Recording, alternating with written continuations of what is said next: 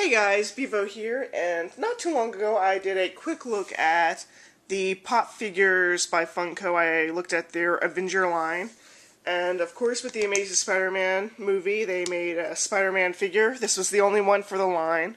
There weren't any others. I was a little disappointed about that, but anyway, I went ahead and picked him up. As I've said before, I'm not a big Spider-Man fan, but I really did enjoy this movie. I was surprised by it. I really enjoyed it, so I went ahead and picked up the Bobblehead. I got him from Target. He was about $9. He wasn't on sale like the Avenger figures were, but I went ahead and picked him up because there weren't that many left, and I'm afraid they were going to sell out. So I went ahead and picked him up, and I'm glad I did. I really like it. Just a quick look. Let's look at the box. You can see it's got the Pop logo on the front, and then a little side view, half view of Spider-Man. It's number 15 of the Marvel line. So there's the side that says Spider-Man. Spider-Man's peeking at the bottom. On the back, another half view of the figure, and then the actual Spider-Man from the movie.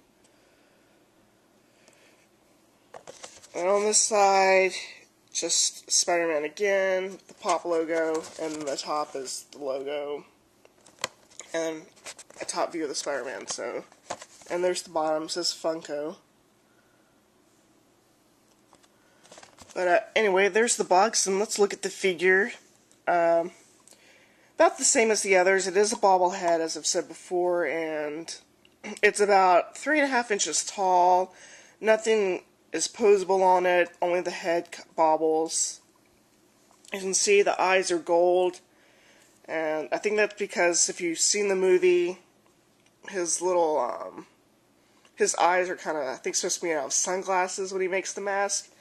So, I think that's a pretty good effect on this figure. Got the Spider-Man logo on the chest.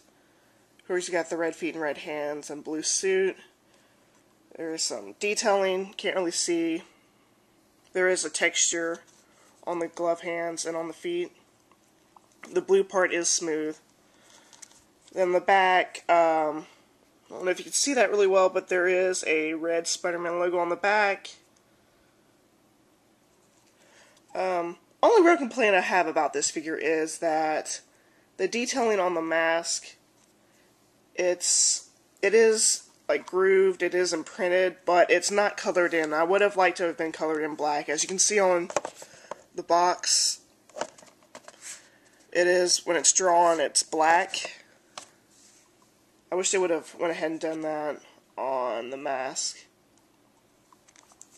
But anyway, that's the figure. Not much to say about it. I do like it. I think it's going to look nice with my other pop figures.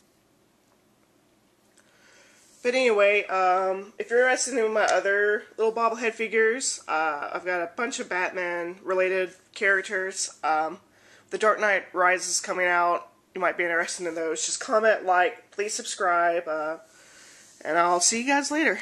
If you're interested, and if you want me to do a video on my other figures, I have a lot of Batman-related ones. I might do that with the Dark Knight Rising coming.